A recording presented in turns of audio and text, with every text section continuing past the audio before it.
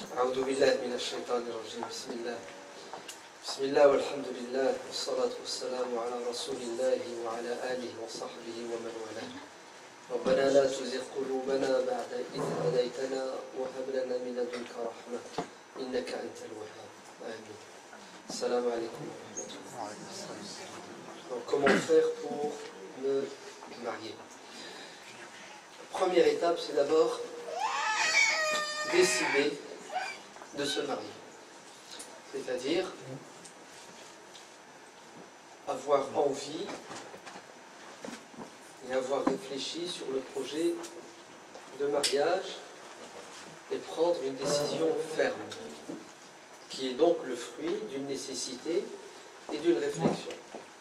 Beaucoup de jeunes, quand tu leur dis « t'es marié », te disent « non, tu vas te marier, Inch'Allah ». C'est malheureux que le Inch'Allah n'ait plus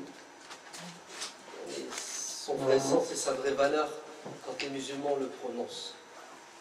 Dieu dit dans le Coran « وَلَا تَقُولَنَّ لِشَيْءٍ إِنِّي فَاعِلٌ ذَلِكَ غَدًا إِلَّا أَن يَشَاءَ اللَّهُ » Ne dis pas que demain je vais faire telle chose sans faire suivre ce souhait, ce projet, cette décision par le fait que tu dois placer confiance en Dieu.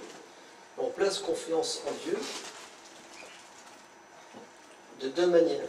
Dans notre fort intérieur, on sait que c'est Dieu qui gère ce monde et on sait que n'arrivera que ce que Dieu voudra. Si tous les êtres humains se réunissaient pour me faire du mal, ils ne pourraient pas si Dieu ne le veut pas.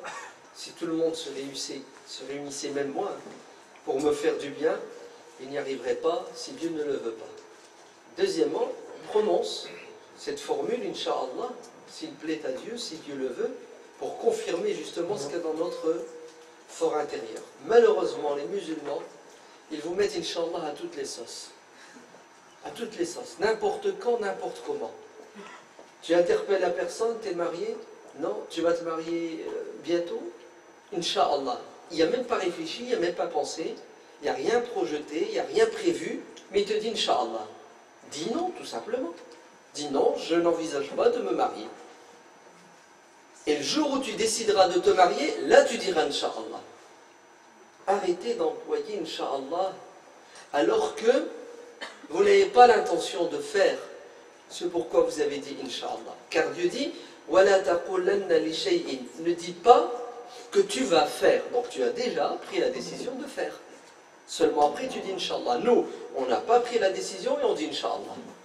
Donc Inch'Allah perd de sa valeur. Fa'ida azamta, qu'est-ce que tu dois faire? Fatawakkal ala Allah. C'est-à-dire, lorsque tu es décidé, d'accord, place confiance en Dieu. Mais si tu n'es pas prêt à faire quelque chose, si tu t'es pas projeté dans l'avenir de manière claire et nette et précise, après une réflexion, après un plan d'action, ne dis pas Inch'Allah. Ne le dis pas, parce que malheureusement c'est presque devenu synonyme de mensonge. Quand un musulman te dit Inch'Allah, ça veut presque dire non.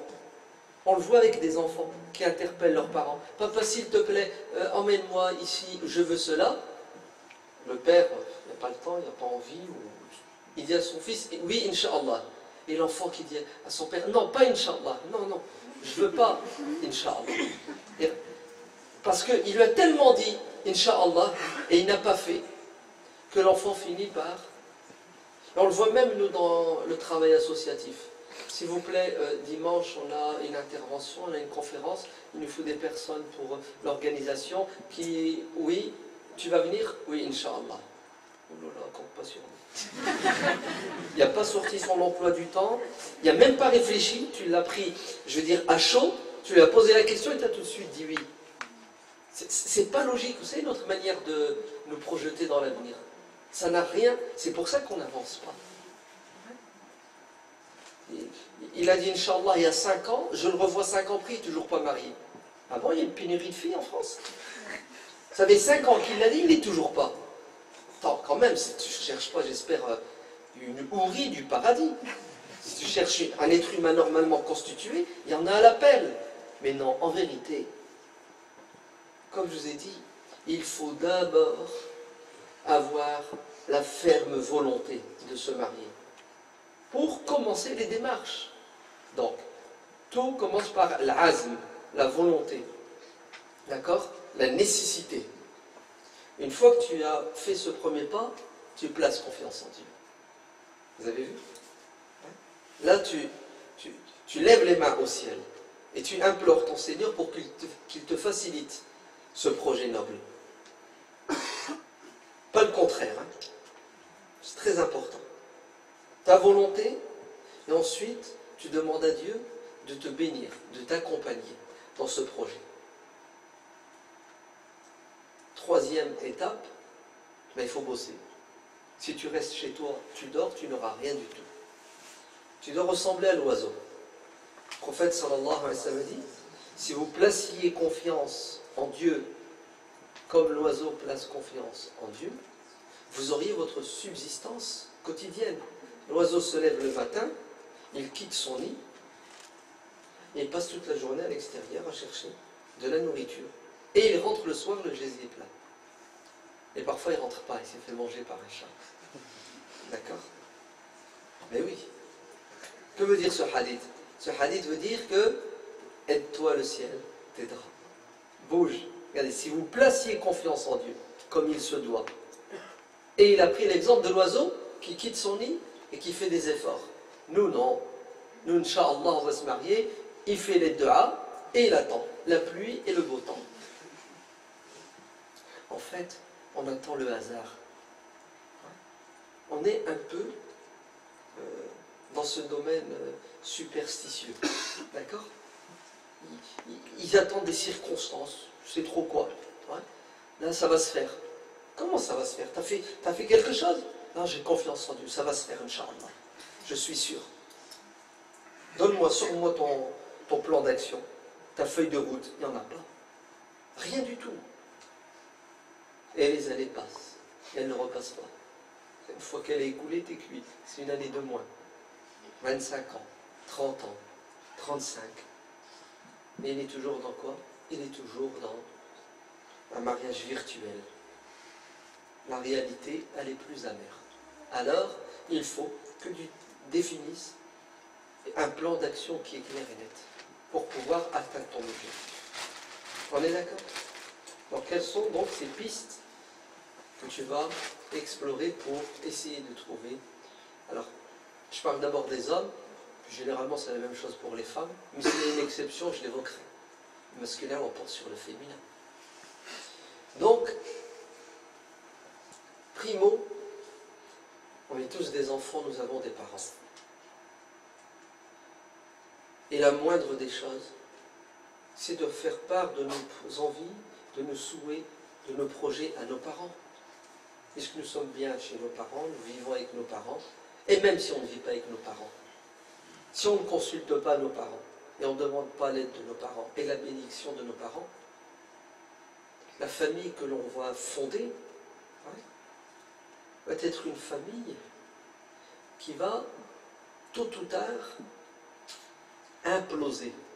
Car s'il n'y a pas le respect des parents, l'obéissance aux parents, vous allez vous marier, vous allez faire des gosses, et vos gosses vous respecteront encore moins, vous obéiront encore moins, car ça se perd. Vous entendez? Alors il faut quoi? Il faut en référer à ses parents. Alors je sais que c'est un peu tabou, dans la communauté, surtout arabo-musulmane. D'accord? Venir parler à son père de mariage. Pourquoi? Parce qu'il y a un petit écart de génération. Okay? Souvent des parents qui sont âgés. Donc il y a un excès de pudeur qui s'est installé, une gêne et une honte.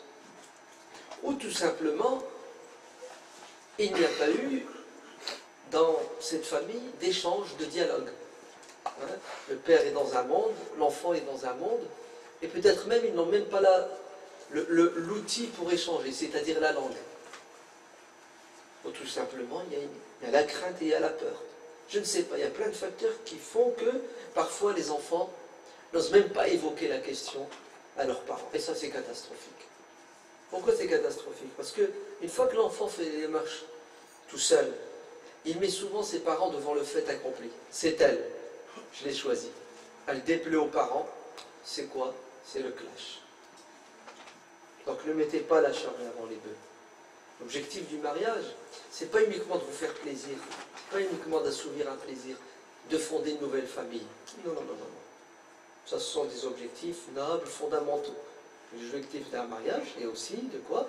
De maintenir, de préserver la famille existante. C'est pour ça, ces jeunes qui se marient contre la volonté de leurs parents et qui vraiment déchirent les familles sont mal barrés. Ils commencent très mal leur vie de couple. Elle commence avec quoi? Avec une guerre déclenchée contre qui? Contre ceux avec qui il ne faut jamais être en guerre, ses parents. Donc c'est une catastrophe.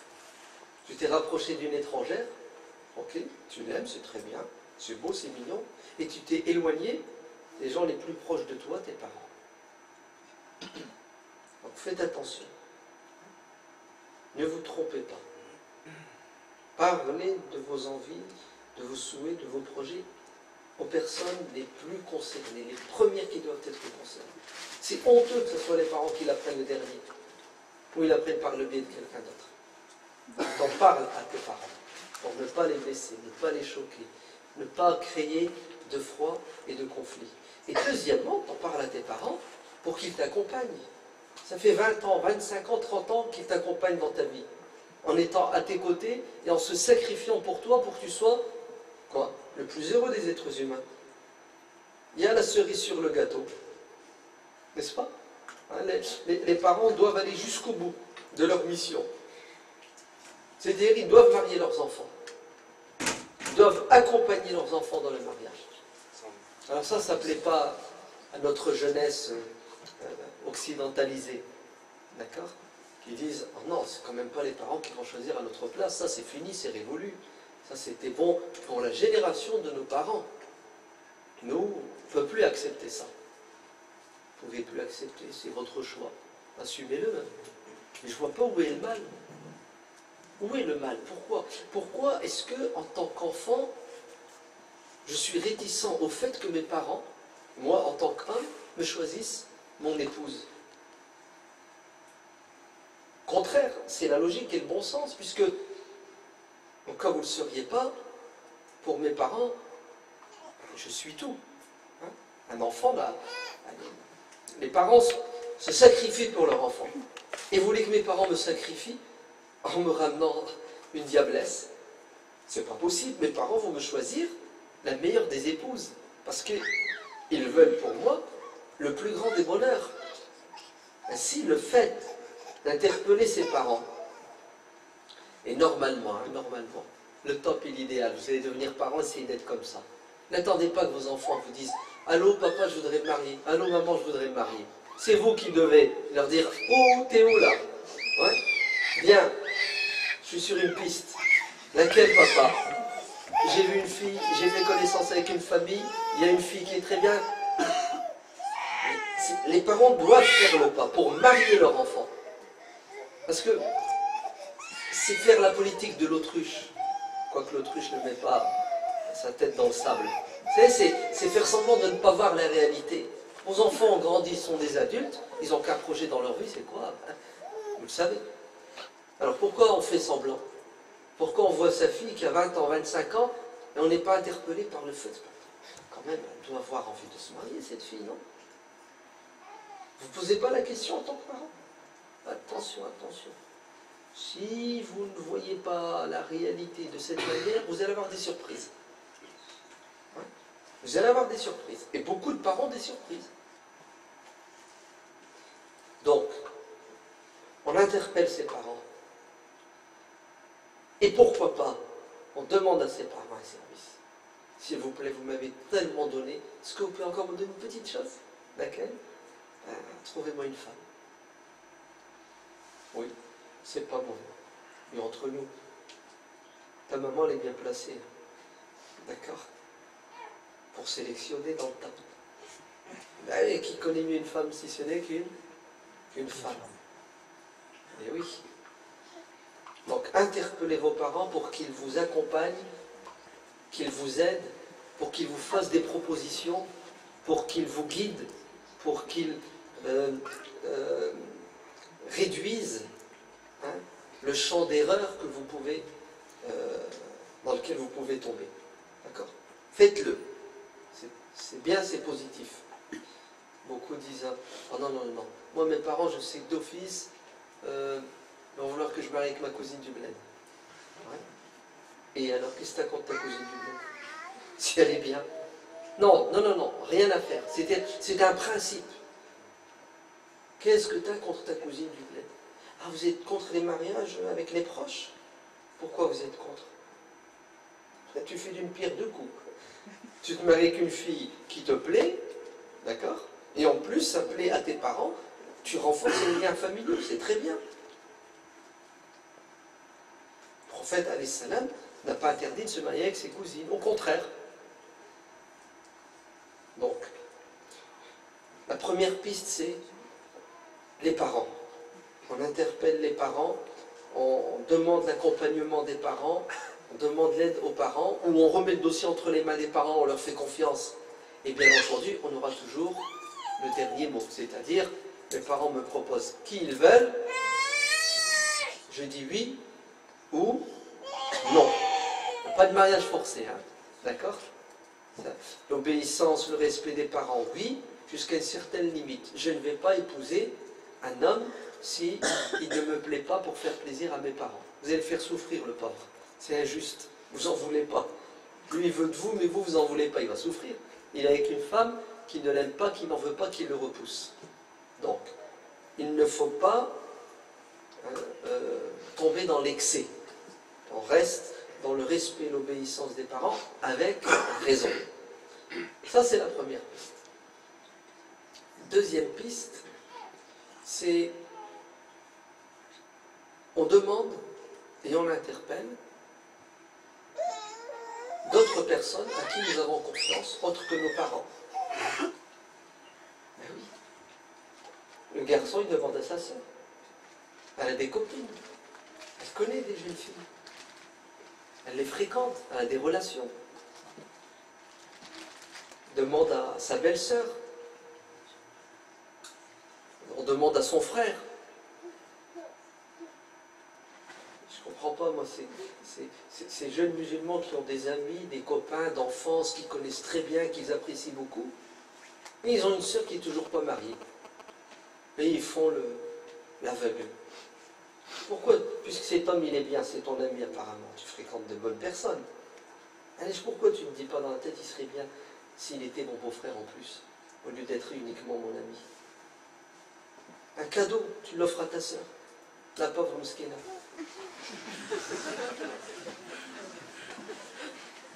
Ben ouais, elle attend. Elle souffre. Mais tu veux la garder chez toi pour qu'elle continue à laver et repasser tes chemises. Les garçons, ils ne pensent pas. Si, ils pensent qu'à une chose. Si je te vois parler avec quelqu'un, je te tue. Ça, oui. Très bien. Donne-lui la vie au lieu de la tuer. Donne-lui la vie. Et c'est quoi la plus belle vie que tu puisses lui offrir? C'est lui trouver un mari extraordinaire. Elle priera pour toi jusqu'à la fin de ta vie, même après. Ou d'autres personnes, des oncles, des tantes, des gens de confiance. Et ça peut même aller loin. Vous pouvez même interpeller l'imam de la mosquée parce qu'il a des relations, président de l'association, une personnalité dans la ville. Bref, on ne fera pas toutes les portes. Pour essayer de quoi? Pour essayer de trouver la personne qui correspond à nos goûts et à nos couleurs. Troisième piste, c'est vous avez dans vos relations des personnes que vous connaissez. Hein? On est dans une société mixte, oui ou non? Hein? Le mixage des sexes est permanent. Allah, il y a des personnes, t'es marié? Non, je ne trouve pas. Subhanallah, comme s'il vivait dans une ville où il y a que des garçons. Il y a des voisines au-dessus, en dessous, à l'est, à l'ouest, partout. Et il les côtoie, il les croise tous les jours. Il est allé à l'école avec elle. Non, en fait, on a un petit complexe. On croit toujours que « Ah, je la connais ». C'est ça. Et on croit toujours que les autres qui sont à Marseille sont les meilleurs. Ouais. C'est-à-dire, on veut et on se fixe et on rêve des objectifs qui ne sont pas réalistes. Ouais. Les filles qu'il y a ici sont les filles qu'il y a là-bas. L'être humain est le même être humain. Surtout aujourd'hui avec la mondialisation, vous savez. Les références sont les mêmes pour tout le monde. Avec la famille, encore qui peut faire changer la donne. Mais sinon, la société est la même. Donc tu as dans ton entourage, dans ton quartier, dans ton carnet d'adresses, plutôt dans ton disque dur, ouais, des filles que tu as vues, que tu as connues. D'accord. Ah oui, c'est parce que je les connais que je ne veux pas me marier avec. D'un air de dire, elles ne sont pas bien. Je les connais. On est allés à l'école ensemble. Et alors? Qu'est-ce qu'elles ont? Elles ont fait des bêtises, t'en as pas fait toi? Très bien. Et les autres que tu connais pas, elles ne sont pas allées à l'école? Elles n'ont pas fait des bêtises? Il y en a, ils rêvent, ils sont des idéalistes. Ils ne sont pas réalistes et pragmatiques. Donc dans votre entourage, pas besoin d'aller chercher très loin. Anecdote, je me souviendrai toujours d'un frère extraordinaire, il est marié, il a des enfants, etc. Il m'avait interpellé. Et j'ai fait les démarches nécessaires pour le marier. Et une fois, j'ai pris ma voiture avec lui et on a fait 550 km pour aller voir une fille dans une famille, machallah, que je connaissais très bien. De Lille jusque Nantes. D'accord? Ça n'a pas marché. Ça n'a pas marché. Une autre fois, on est allé dans une autre ville. On a fait le tour du monde. Et finalement, il s'est marié avec qui, à votre avis? Elle était juste à côté. Le pire, c'est pas ça. C'est que je la connaissais. Elle faisait partie de mes élèves à la mosquée. Regardez, j'ai rien vu. J'ai rien vu. J'ai été chercher partout. Elle était là. Et lui aussi, il la voyait, elle était là. Ils se sont mariés, ils sont heureux, ils ont beaucoup d'enfants. Walillah ilhamd. Donc attention, hein, ne croyez pas que loin, c'est bon. Ici à côté, oh non, non, non, c'est pas bien. Cherchez d'abord dans votre entourage proche, la proximité. Quatrième piste, c'est une fois que vous avez fait tout ça, d'accord, et que il n'y a rien, vous commencez à désespérer, je suppose, d'accord.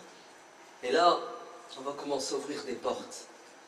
Non, on va entrouvrir des portes. Mais on va vite les refermer, hein.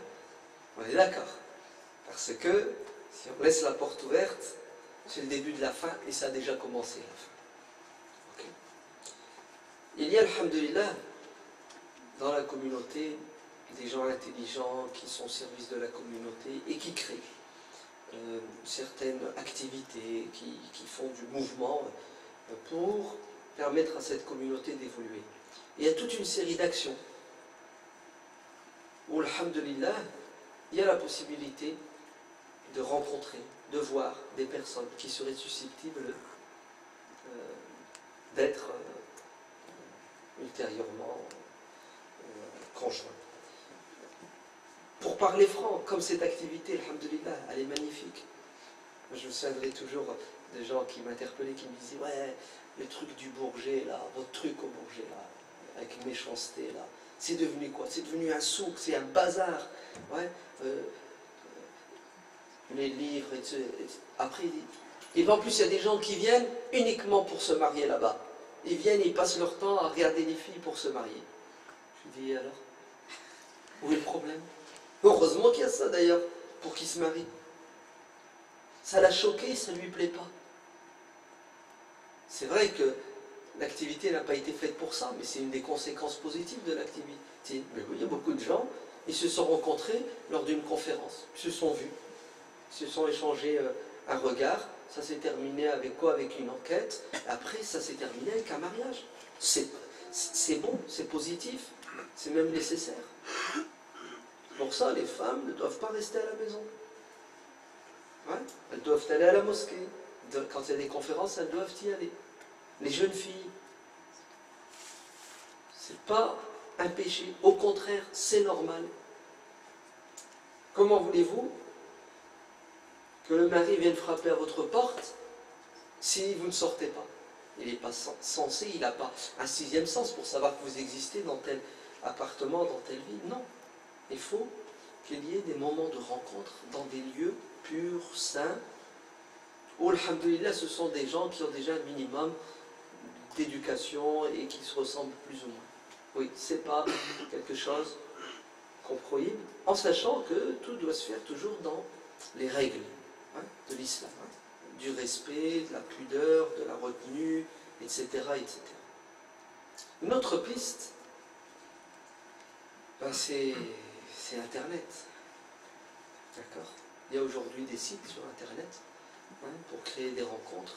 Il y a des personnes qui sont au service de la communauté et qui pouvaient les contacter et elles servent de tampon, elles servent d'intermédiaire. Alors, j'aime pas trop Internet, je vous dis la vérité, je suis un peu allergique à Internet dans le sens où c'est tout et n'importe quoi. Et c'est pas évident à contrôler. D'accord? Pour ça, moi je ne vous recommande pas d'utiliser ce moyen, sauf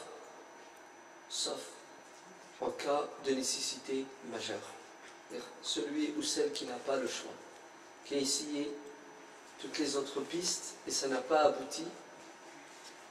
Et c'est pour ça, parfois, des personnes téléphonent, j'ai 30 ans, j'ai toujours pas trouvé, est-ce que je peux utiliser Internet? Je dis, bien sûr, mon frère, tu as 30 ans, il y a les akhir dawal kay. Si tu n'as pas le choix, bien sûr qu'il faut l'utiliser, toujours avec intelligence et prudence. D'accord? Et d'autres moyens que je ne connais pas, qui peut-être existent, il faut les utiliser. Maintenant, qu'est-ce qu'il n'est pas bien de faire? Qu'est-ce qu'il faut absolument éviter? Et il faut éviter, et c'est même interdit, tout contact en dehors, toute relation en dehors des liens du mariage. D'accord? C'est-à-dire les garçons qui entrent en contact avec des filles avec l'intention de se marier avec elles, et qui sous prétexte qu'ils ne peuvent pas se marier avec quelqu'un s'ils ne connaissent pas la personne, se permettent de tisser des liens avec cette personne. Que ce soit des discussions téléphoniques, des échanges, des mécènes, ou carrément des rencontres physiques. On est en public, disent-ils, on est au McDonald's, qu'il faut boycotter d'ailleurs. On est dans le métro, il y a du monde. Non, c'est faux, c'est interdit. Le prophète sallallahu alayhi wa sallam est clair. Parce qu'un homme et une femme qui ne sont pas mariés se retrouvent en tête à tête, le troisième c'est le diable. D'accord? Et les autres ne peuvent pas être utilisés comme alibi. Non, non, non. Si une femme elle doit rencontrer un homme, il faut qu'il y ait un proche parent. Pas un étranger, un proche parent. Donc ça, il ne faut pas le faire. Et si vous êtes en train de le faire, arrêtez tout de suite. Parce que c'est interdit, religieusement parlant, et même moralement, c'est pas bien, c'est interdit. Il y a déjà une trahison vis-à-vis de vos parents. Vos parents vous font confiance. Et qu'est-ce que vous faites derrière leur dos? Vous draguez, vous faites draguer avec tout ce que ça a comme conséquence. Vous accepteriez plus tard, vous allez avoir des enfants. Vous là les hommes, vous allez accepter que votre fille se fasse aborder par un mec et ensuite elle sort avec? Oui mais on fait rien. Ah, si, ce que vous faites là c'est ça qui est grave et qu'il ne faut pas faire. Je ne vous parle pas du reste. Le reste, j'espère qu'on n'est pas assez dévergondé pour tomber dedans. Ça là, ces discussions hors la loi sont prohibées, interdites. Si vous lâchez du mot, si vous permettez cela, la génération future sera encore plus éloignée de notre tradition, jusqu'à ce qu'elle se perde à jamais et que ça devienne ce que vous voyez dans notre société. Donc c'est faux. D'accord? Tu n'as pas à parler avec une fille. Même si tu as une bonne intention, si tu veux te marier avec elle. Pour la simple et unique raison, c'est que Dieu l'a interdit. Moralement, c'est pas bien. C'est une trahison vis-à-vis de tes parents. Et en plus, ça a des conséquences graves. Tu t'attaches à la fille, elle s'attache à toi. Après, vous prévenez, vous avertissez vos parents et les parents refusent. On fait quoi maintenant? C'est là que commencent les problèmes qui n'ont plus de solution. Et ce sont les fugues. Hein, les filles qui fuient, qui quittent leur demeure, comme des voleuses. Et les garçons qui font une croix sur leur famille et leurs parents. Et généralement, ces mariages, malheureusement, ne durent pas trop longtemps. Parce que la base n'est pas saine.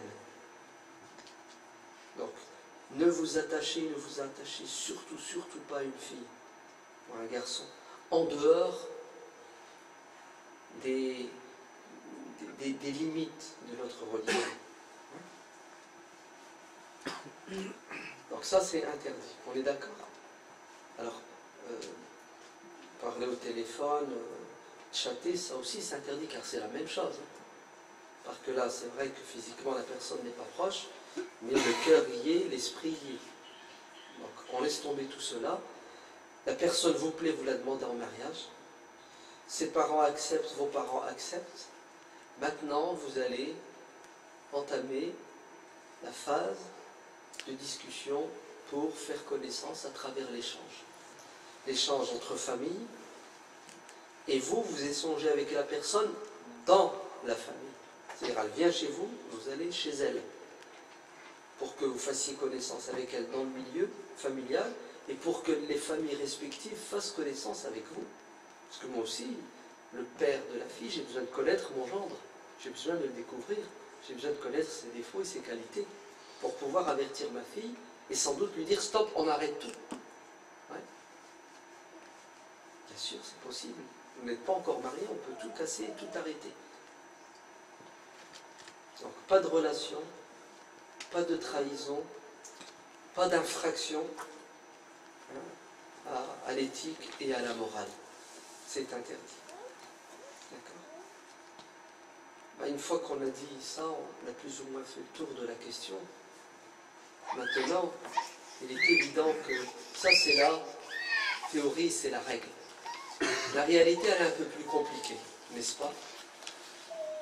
Et chacun va soulever une problématique et on est obligé d'apporter des réponses. Et les réponses, ce seront des réponses qui seront spécifiques en fait.